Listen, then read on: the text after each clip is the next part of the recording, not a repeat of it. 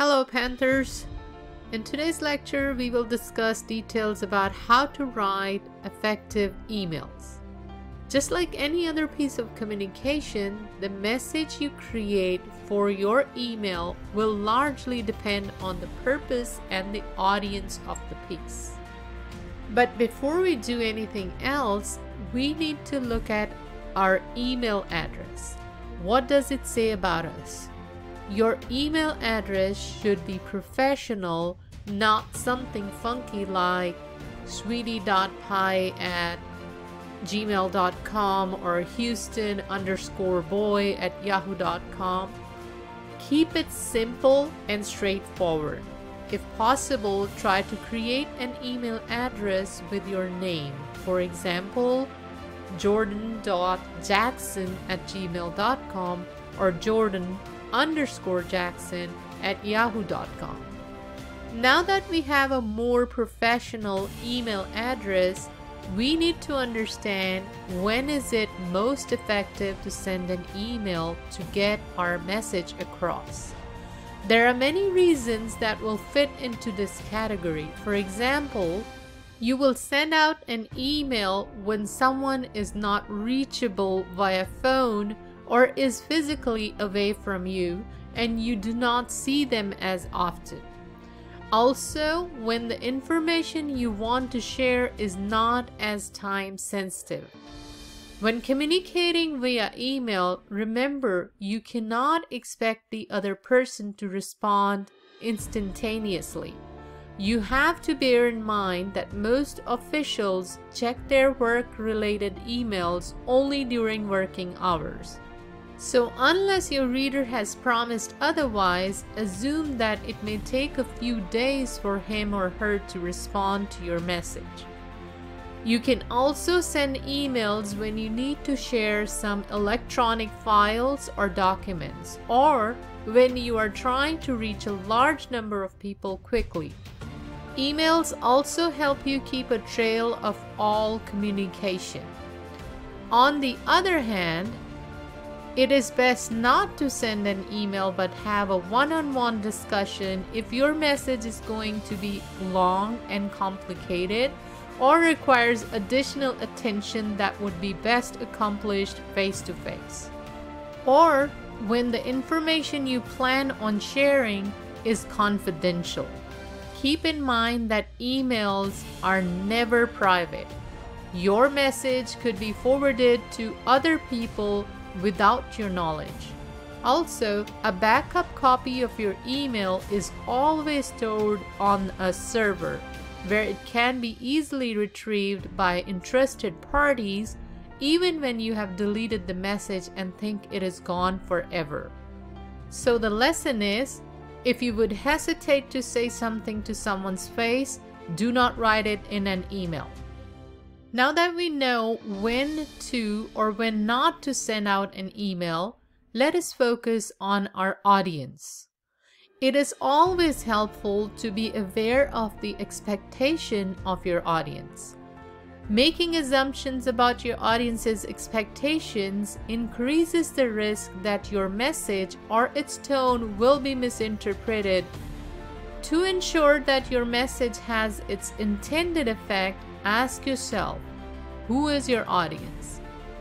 What is your audience's relationship to you?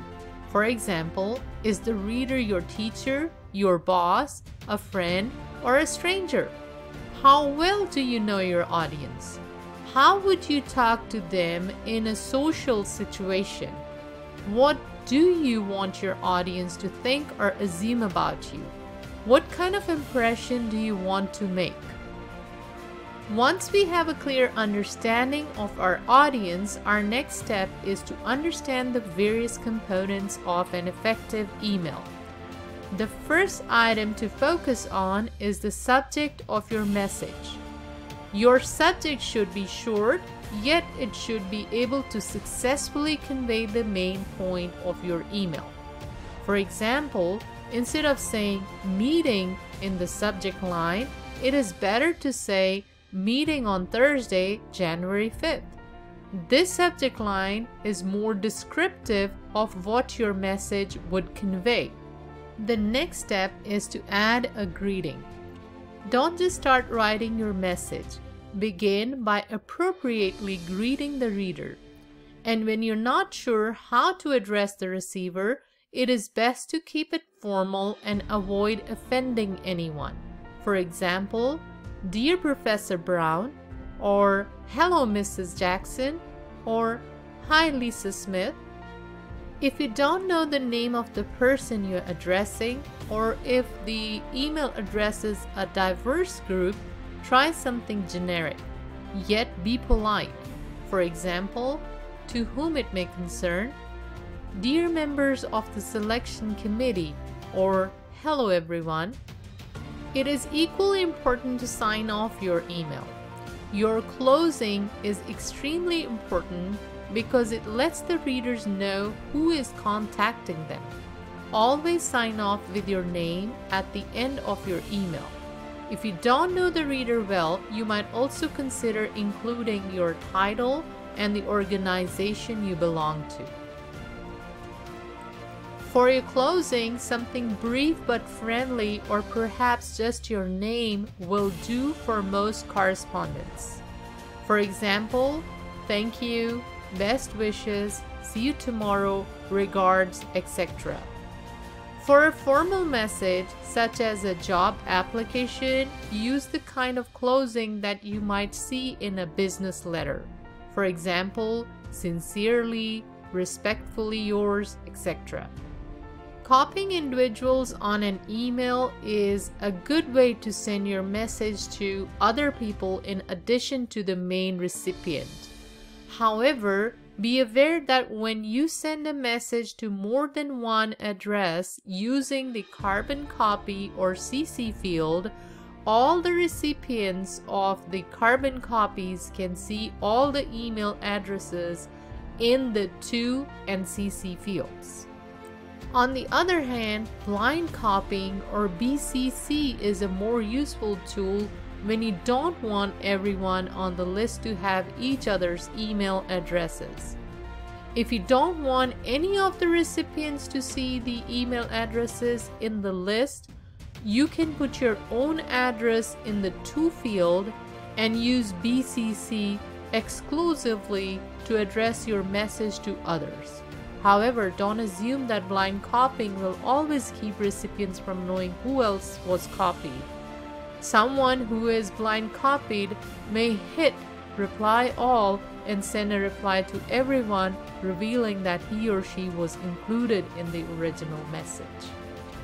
Think about your message before you write it. Don't send emails in haste. First, decide on the purpose of your email and what outcome you expect from your communication. Then think about the message's audience and what they may need in order for your message to have the intended result. Jot down your points before you start drafting your message.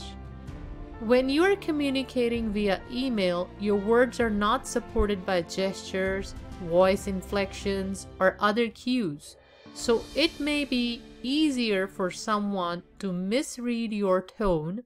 For example, sarcasm and jokes are often misinterpreted in emails and may offend your audience. Similarly, be careful about how you address your reader. For instance, beginning an email to your professor or TA with "Hey" might be perceived as being rude. If you're unsure how your email might be received, try reading it aloud to a friend to test its tone. Strive for clarity and brevity. Briefly state your purpose for writing the email at the very beginning of your message. Be sure to provide the reader with the context for your message. Cut and paste any relevant text that might make your point clear. For example, a computer error message you received or a part of the assignment prompt that you did not understand. On the other hand, when replying to someone else's email, it can often be helpful to either include or restate the sender's message. Use paragraphs to separate your thoughts. Finally, state the desired outcome at the end of your message. If you are requesting a response, let the reader know what type of response you require.